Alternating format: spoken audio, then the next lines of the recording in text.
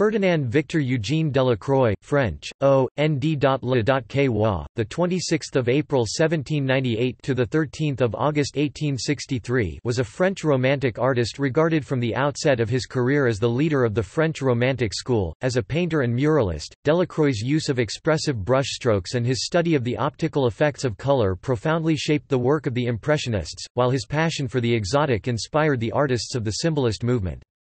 A fine lithographer, Delacroix illustrated various works of William Shakespeare, the Scottish author Walter Scott and the German author Johann Wolfgang von Goethe. In contrast to the neoclassical perfectionism of his chief rival Ingres, Delacroix took for his inspiration the art of Rubens and painters of the Venetian Renaissance, with an attendant emphasis on color and movement rather than clarity of outline and carefully modeled form. Dramatic and romantic content characterized the central themes of his maturity, and led him not to the classical models of Greek and Roman art, but to travel in North Africa, in search of the exotic. Friend and spiritual heir to Théodore Géricault, Delacroix was also inspired by Lord Byron, with whom he shared a strong identification with the "forces of the sublime" of nature in often violent action. However, Delacroix was given to neither sentimentality nor bombast, and his romanticism was that of an individualist. In the words of Baudelaire, "Delacroix was passionately in love with passion, but coldly determined to express passion as clearly as possible." Together with Ingres, Delacroix is considered one of the last old masters of painting, and one of the few who was ever photographed.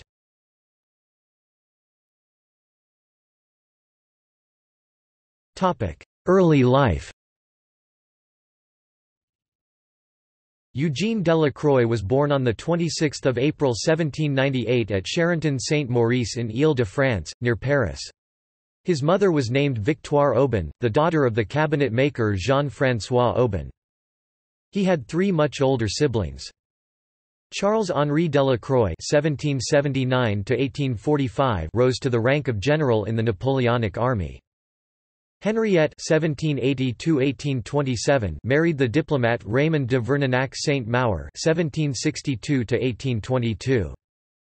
Henri was born 6 years later. He was killed at the Battle of Friedland on 14 June 1807. There are medical reasons to believe that Eugène's legitimate father, Charles-François Delacroix, was not able to procreate at the time of Eugène's conception. Talleyrand, who was a friend of the family and successor of Charles Delacroix as Minister of Foreign Affairs, and whom the adult Eugène resembled in appearance and character, considered himself as his real father. Throughout his career as a painter, he was protected by Talleyrand, who served successively the Restoration and King Louis-Philippe, and ultimately as Ambassador of France in Great Britain, and later by Talleyrand's grandson, Charles-Auguste Louis-Joseph, Duc de Morny, half-brother of Napoleon III and Speaker of the French House of Commons. His legitimate father, Charles Delacroix, died in 1805, and his mother in 1814, leaving 16-year-old Eugène an orphan. His early education was at the Lycée Louis Le Grand, and at the Lycée Pierre Corneille in Rouen, where he steeped himself in the classics and won awards for drawing. In 1815 he began his training with Pierre Narcisse Guérin in the neoclassical style of Jacques-Louis David. An early church commission, The Virgin of the Harvest 1819, displays a Raphael-esque influence, but another such commission, The Virgin of the Sacred Heart 1821, evidences a freer interpretation. It precedes the influence of the more colorful and rich style of the Flemish Baroque painter Peter Paul Rubens, and fellow French artist Théodore Géricault, whose works marked an introduction to Romanticism in art. The impact of Géricault's The Raft of the Medusa was profound, and stimulated Delacroix to produce his first major painting, The Bark of Dante, which was accepted by the Paris Salon in 1822. The work caused a sensation, and was largely derided by the public and officialdom, yet was purchased by the state for the Luxembourg Galleries. The pattern of widespread opposition to his work, countered by a vigorous, enlightened support, would continue throughout his life. 2 years later he again achieved popular success for his The Massacre at Chios.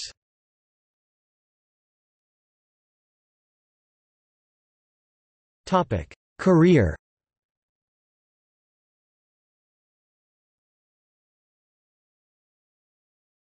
Chios and Missolonghi. Delacroix's painting of the massacre at Chios shows sick, dying Greek civilians about to be slaughtered by the Turks. One of several paintings he made of this contemporary event, expressed the official policy for the Greek cause in their War of Independence against the Turks, war sustained by English, Russian and French governments. Delacroix was quickly recognized by the authorities as a leading painter in the new Romantic style, and the picture was bought by the state. His depiction of suffering was controversial, however, as there was no glorious event taking place, no patriots raising their swords in valor as in David's Oath of the Horatii, only a disaster.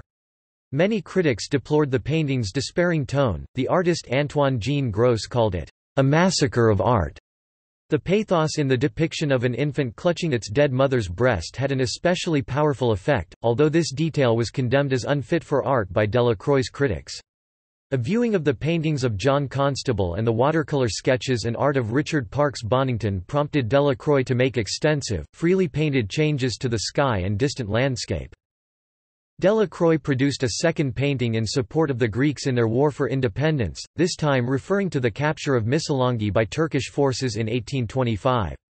With a restraint of palette appropriate to the allegory, Greece expiring on the ruins of Missolonghi displays a woman in Greek costume with her breast bared, arms half raised in an imploring gesture before the horrible scene, the suicide of the Greeks, who chose to kill themselves and destroy their city rather than surrender to the Turks.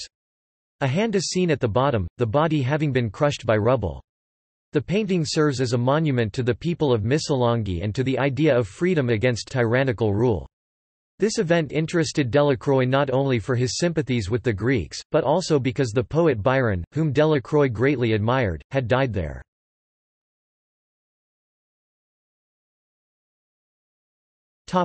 Romanticism. A trip to England in 1825 included visits to Thomas Lawrence and Richard Parkes Bonington, and the colour and handling of English painting provided impetus for his only full-length portrait, the elegant portrait of Louis Auguste Schwitter (1826–30). At roughly the same time, Delacroix was creating romantic works of numerous themes, many of which would continue to interest him for over 30 years. By 1825, he was producing lithographs illustrating Shakespeare, and soon thereafter lithographs and paintings from Goethe's Faust. Paintings such as The Combat of the Giaour and Hassan 1826, and Woman with Parrot 1827, introduced subjects of violence and sensuality which would prove to be recurrent. These various romantic strands came together in The Death of Sardanapalus 1827–28. Delacroix's painting of the death of the Assyrian king Sardanapalus shows an emotionally stirring scene alive with beautiful colors, exotic costumes and tragic events.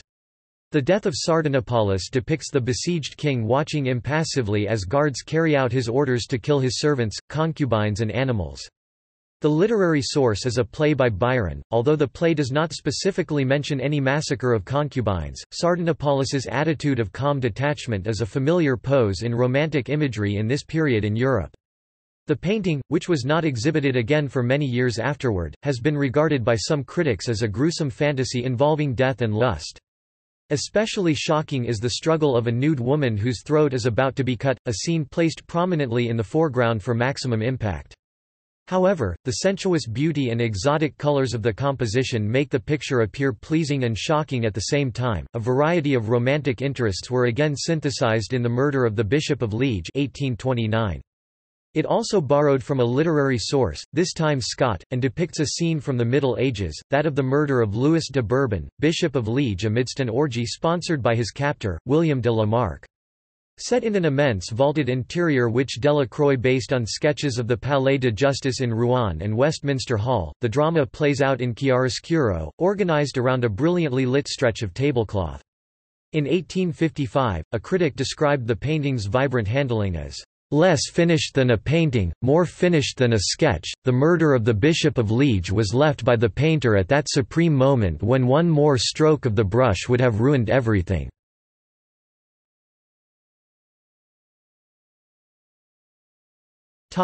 Liberty leading the people. Delacroix's most influential work came in 1830 with the painting Liberty Leading the People, which for choice of subject and technique highlights the differences between the Romantic approach and the neoclassical style.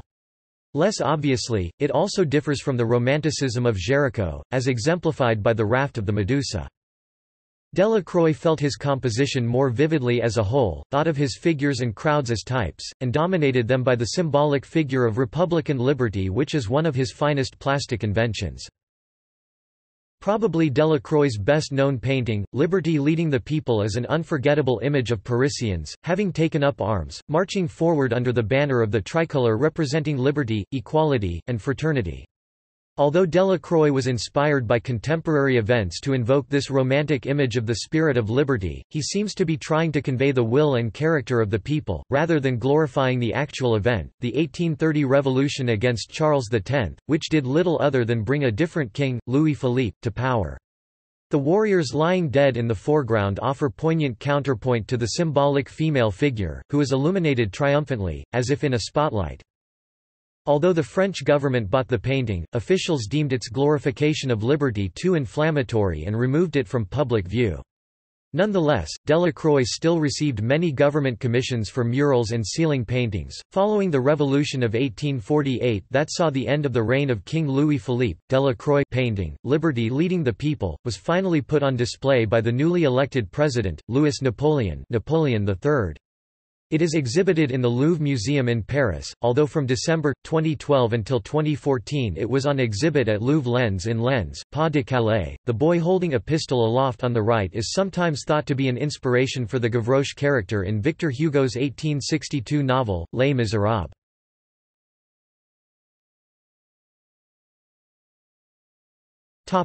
Travel to North Africa. In 1832, Delacroix travelled to Spain and North Africa in company with the diplomat Charles Edgar de Mornay, as part of a diplomatic mission to Morocco shortly after the French conquered Algeria. He went not primarily to study art, but to escape from the civilization of Paris, in hopes of seeing a more primitive culture. He eventually produced over 100 paintings and drawings of scenes from or based on the life of the people of North Africa, and added a new and personal chapter to the interest in Orientalism. Delacroix was entranced by the people and the costumes, and the trip would inform the subject matter of a great many of his future paintings. He believed that the North Africans, in their attire and their attitudes, provided a visual equivalent to the people of classical Rome and Greece. The Greeks and Romans are here at my door, in the Arabs who wrap themselves in a white blanket and look like Cato or Brutus. He managed to sketch some women secretly in Algiers, as in the painting Women of Algiers in Their Apartment 1834, but generally he encountered difficulty in finding Muslim women to pose for him because of Muslim rules requiring that women be covered. Less problematic was the painting of Jewish women in North Africa, as subjects for the Jewish wedding in Morocco 1837–41. While in Tangier, Delacroix made many sketches of the people and the city, subjects to which he would return until the end of his life. Animals—the embodiment of romantic passion—were incorporated into paintings such as Arab horses fighting in a stable 1860, the lion hunt of which there exist many versions, painted between 1856 and 1861, and Arab saddling his horse 1855.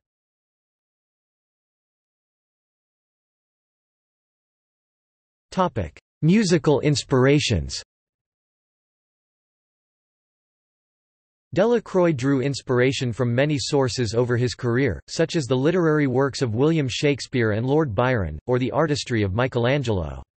But from beginning to end of his life, he was in part characterized by a constant need for music, saying in 1855, "Nothing can be compared with the emotion caused by music, that it expresses incomparable shades of feeling."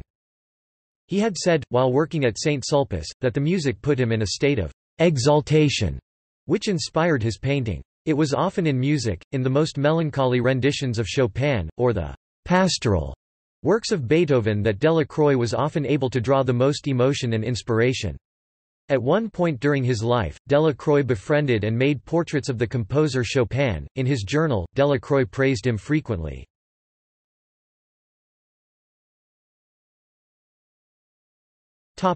Murals and later life. In 1838 Delacroix exhibited Medea about to kill her children, which created a sensation at the Salon.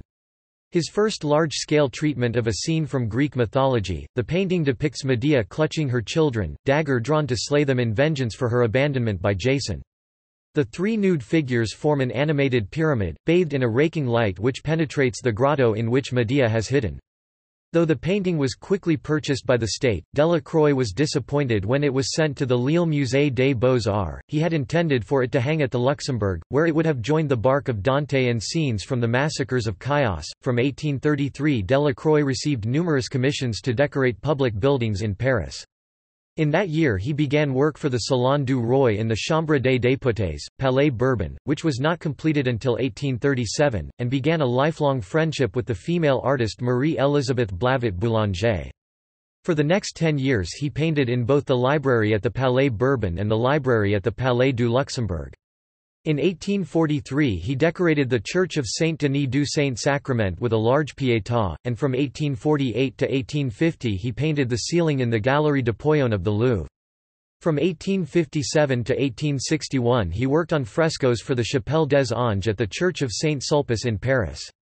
They included, "The Battle of Jacob with the Angel", "Saint Michael slaying the Dragon", and "The Expulsion of Heliodorus from the Temple". These commissions offered him the opportunity to compose on a large scale in an architectural setting, much as had those masters he admired, Paolo Veronese, Tintoretto, and Rubens. The work was fatiguing, and during these years he suffered from an increasingly fragile constitution. In addition to his home in Paris, from 1844 he also lived at a small cottage in Champrosay, where he found respite in the countryside. From 1834 until his death, he was faithfully cared for by his housekeeper, Jean-Marie Le Guillou, who zealously guarded his privacy, and whose devotion prolonged his life and his ability to continue working in his later years. In 1862, Delacroix participated in the creation of the Société Nationale des Beaux-Arts. His friend, the writer Théophile Gautier, became chairman, with the painter Aimé Millet acting as deputy chairman.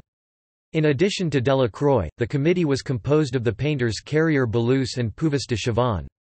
Among the exhibitors were Léon Bonnat, Jean-Baptiste Carpeaux, Charles-François d'Aubigny, Gustave Doré, and Édouard Manet. Just after his death in 1863, the Society organized a retrospective exhibition of 248 paintings and lithographs by Delacroix, and ceased to mount any further exhibitions. The winter of 1862–63 was extremely rough for Delacroix. He was suffering from a bad throat infection which seemed to get worse over the course of the season. On a trip to Champrosay, he met a friend on the train and became exhausted after having a conversation. On June 1 he returned to Paris to see his doctor. 2 weeks later, on June 16, he was getting better and returned to his house in the country. But by July 15 he was sick enough to see his doctor, who said he could do nothing more for him. By then, the only food he could eat was fruit. Delacroix realized the seriousness of his condition and wrote his will, leaving a gift for each of his friends. For his trusted housekeeper, Jenny Le Guillou, he left enough money for her to live on while ordering everything in his studio to be sold. He also inserted a clause forbidding any representation of his features, whether by a death mask or by drawing or by photography. "I forbid it, expressly." On August 13, Eugène Delacroix died, with Jenny by his side. He was buried in Père Lachaise cemetery. His house, formerly situated along the Canal of the Marne, is now near the exit of the motorway leading from Paris to central Germany.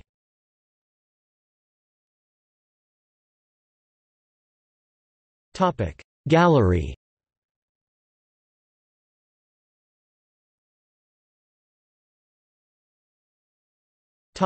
Legacy.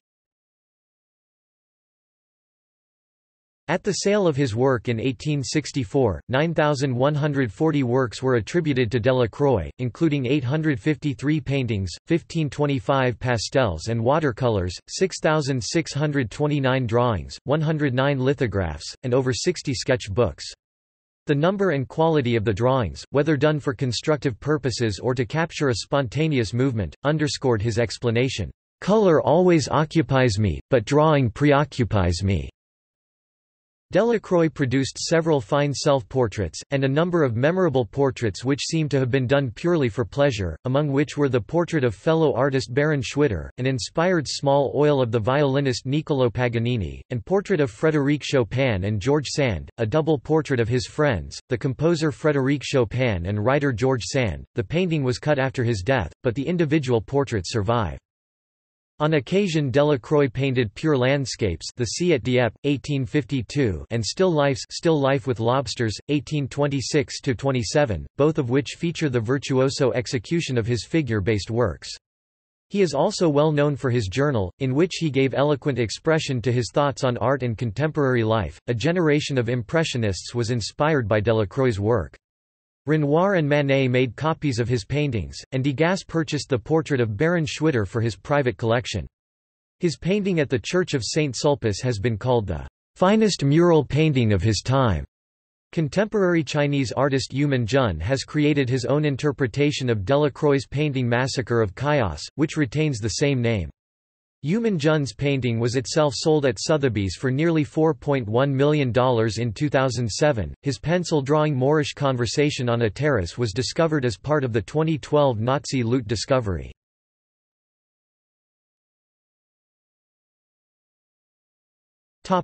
See also: Jean-Louis Marie Eugène Derieux, friend, colleague, and photographer. List of Orientalist artists. Orientalism. Musée National Eugène Delacroix, his last apartment in Paris.